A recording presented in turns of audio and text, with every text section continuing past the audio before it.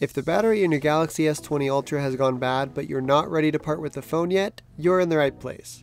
This video will show you how to replace the battery in your S20 Ultra. For this repair, you will need an eye opener, a suction handle, a set of iFixit opening picks, a spudger, tweezers, a Phillips 00 screwdriver, and some high concentration isopropyl alcohol. We recommend over 90%. And for parts, you will need a replacement battery and, if not already applied, some adhesive to hold the new battery down. You will also need adhesive for the back cover when closing up the phone. We also recommend using our magnetic mat so that you can keep track of screws and write down notes during your repair, and following the guide on iFixit.com. On the guide, you can read tips and tricks that will help you throughout the repair. Before you begin, make sure that your battery is drained to below 25%. This reduces the risk of fire if the battery is damaged during the repair. Warning: if your battery is swollen, take appropriate precautions and do not heat your phone. We'll leave a link with swollen battery instructions in the description below. Start by heating up an eye opener and place it on the bottom edge of the phone's back cover. Leave it there for about 2 minutes, then apply a suction handle on the spot you just heated up and pull it with a strong, steady force. This will create a gap between the cover and the frame for the next step.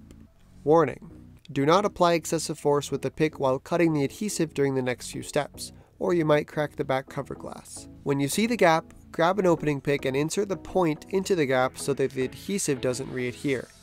This may take more than one attempt due to tight tolerances. If so, apply more heat. Once you have your pick inserted, slide the pick back and forth along the bottom edge, making sure you slice through all the adhesive. Then leave a pick in the seam so that the adhesive doesn't reseal. Next, grab your eye opener again and heat the left edge of the back cover this time, and insert a pick into the middle of the phone and slide it toward the bottom. When you are done cutting all the adhesive there, leave the pick at the bottom edge and grab another pick and slide it to the top edge. Now repeat the same process on the right edge.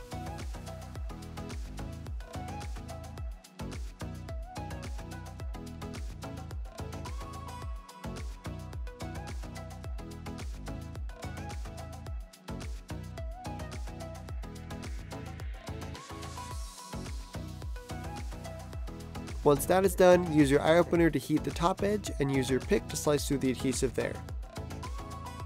When slicing around the corners at the top, be careful because the curved edge is very susceptible to cracking.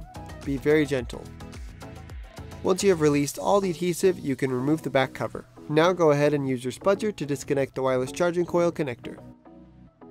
Use a pair of tweezers to gently peel the wireless charging coil up and away from the phone. Next, grab your driver and remove the 5 Phillips screws securing the motherboard bracket.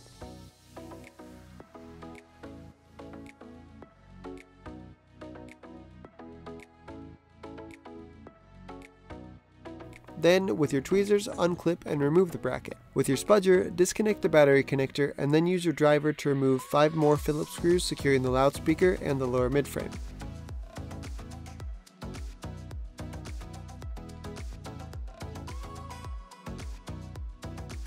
Insert your tweezers into the notch at the top left corner of the lower midframe and pry up to release the clips holding it in place. It should come right out. Next, disconnect the main and auxiliary cables from the daughter board. Then repeat the process for the 2 cables on the motherboard. Now you can safely peel those away. Pry up and disconnect the 5G antenna cable from the left side of the motherboard. And finally, disconnect the main display flex cable. Gently peel up and move the display cable and 5G antenna cables away from the motherboard and battery. Now onto the battery. Grab your isopropyl alcohol and apply it to the gaps between the battery and the frame on all 4 sides. Make sure you tilt the phone in different directions so that the alcohol spreads out underneath the battery as much as possible. This will take about 2 to 3 minutes for the alcohol to start softening the adhesive. Apply a suction handle to the center of the battery and hold on to the top and bottom of the phone. Now firmly pull up on the suction handle. If the battery doesn't move, add more isopropyl alcohol and try again. When the battery does begin to lift, keep lifting until it is separated from the phone. Before you install a new battery, you will need to remove the old adhesive in the well using some isopropyl alcohol and the flat edge of a spudger if you need it. To install your new battery, place some adhesive in the well and then lay the battery on top and press it into place. If your battery came with pre-applied adhesive, you can just remove the liner and place it in the well. Flip the display cable and 5G antenna cable over and reconnect both to the motherboard. Then reconnect the main and auxiliary cables on both the motherboard and daughter board, making sure they are oriented the correct way.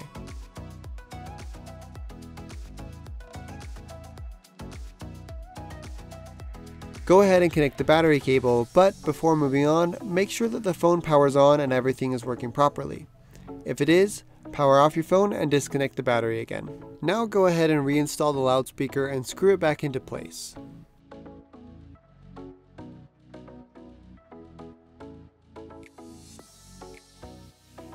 You can now safely reconnect the battery. Next, lay the motherboard bracket back into place and reinstall the screws securing it to the phone.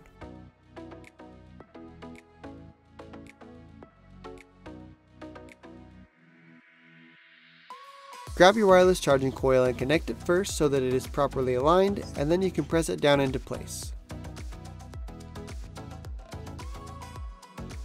Before you close up your phone, be sure to apply new adhesive to your back cover. We have a video that walks you through this process, linked in the description below. Lay the back cover onto your phone and press it firmly in place.